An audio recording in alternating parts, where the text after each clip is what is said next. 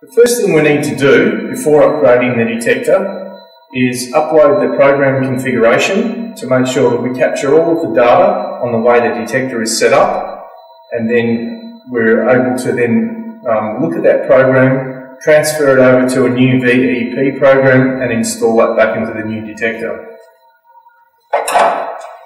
So you will need to do this by using a HLI and an appropriate serial port connector to do this. Okay, the first thing is to open the trapdoor, just like that.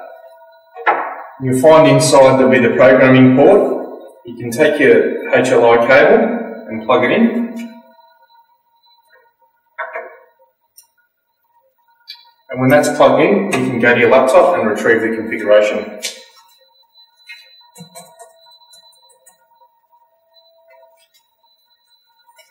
So once you have the configuration from the detector, you can simply unplug. And now we're ready to power down. So locate the power supply and turn the detector off at the power supply.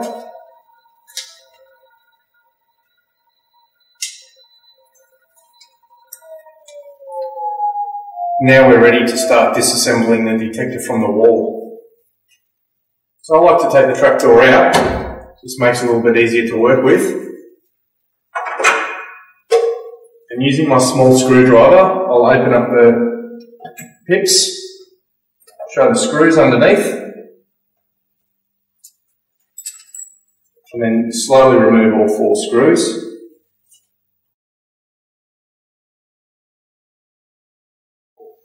Once we've got the detector door open, we can see what we're dealing with in the way of cabling.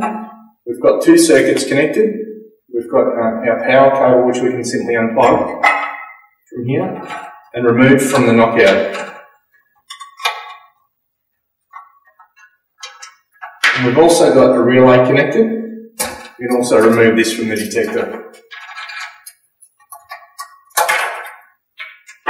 Okay, so we've got our wiring away from the detector now, and the only thing is we've got physical pipes now, which we need to remove before we unmount the detector. So the first one I'll take the exhaust port out. Could be an exhaust port, could be a cable entry over here, or in this case down here. So then we need to lift up the inlet pipes. Just gently raise them up if possible, so that they still show the position, but the detector is removed. You can at this point take a pencil and mark a line on the wall behind one of the exhaust ports. So I'll take this pencil here, marking dead centre where the port is, make a mark on the wall like that. And then when I remove the detector, I know where pipe number 2 is going to be central. So the next job is to remove the detector from the wall. This one's on a bracket, and there is one securing screw inside here. So I'll take that screw out. Installers normally put this in because it gives the detector a bit more stability.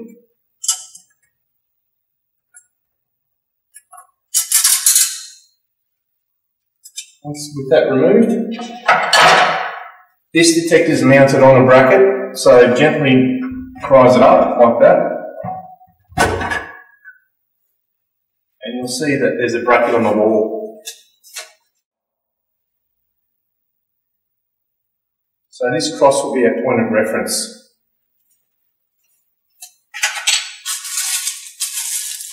This is the new bracket that we're going to use.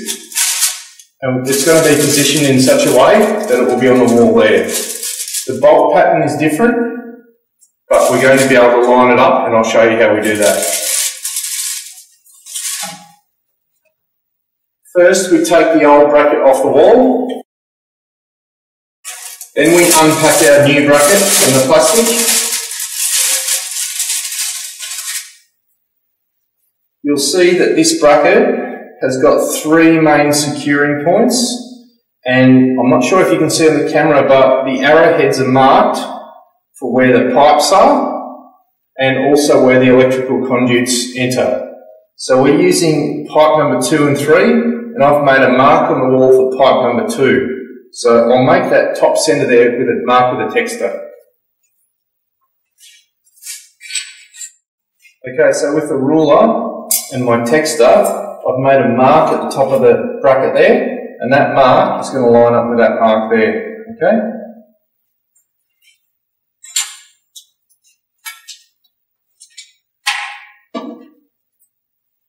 So we line that up here with that mark, and we check the level,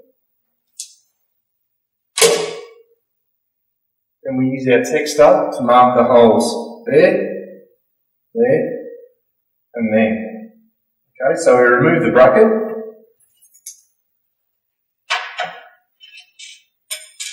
and we can start screwing it in.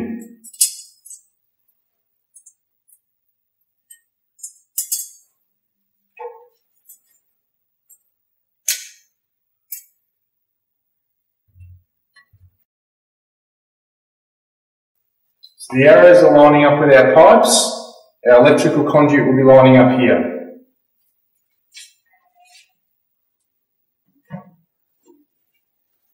So we bring our new detector, and important to note that these go into these grooves here.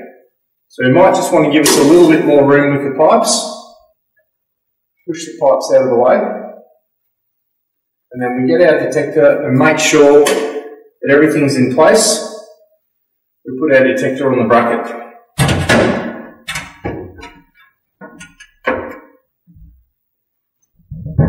So that's it, the detector is secure on the bracket. Now we need to open the door. So we open the door like that.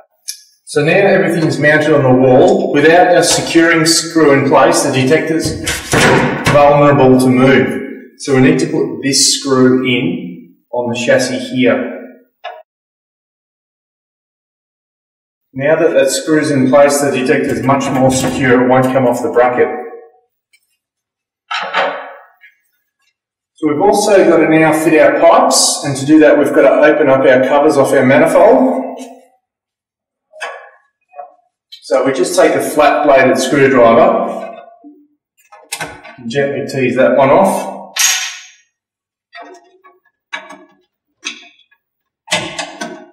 And that one off. Now we can fit the pipes into the manifold. 1, 2. Okay, so those pipes are securely into the manifold now. Then what remains is our wiring. So we have our relay wiring into this knockout here, which is the second one across, same as the last detector. And that will go back into the same plug.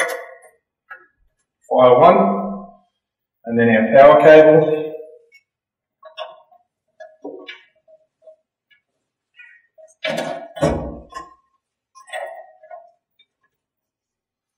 And now our cabling's in and secure. We also need to put our exhaust port back in as well. So our exhaust port go underneath.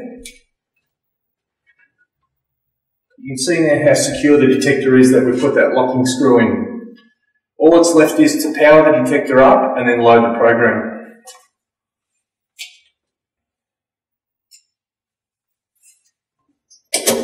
So we power the unit up, and the unit will take 30 seconds to boot up. And while that's getting ready, we can get our lead ready.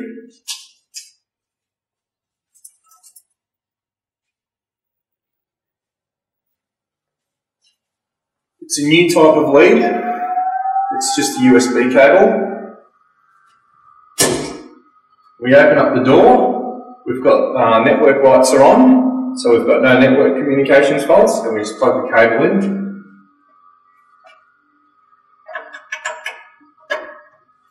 And this side goes to the computer. Then we can send our configuration to the detector, normalise for the airflow, remove the cable,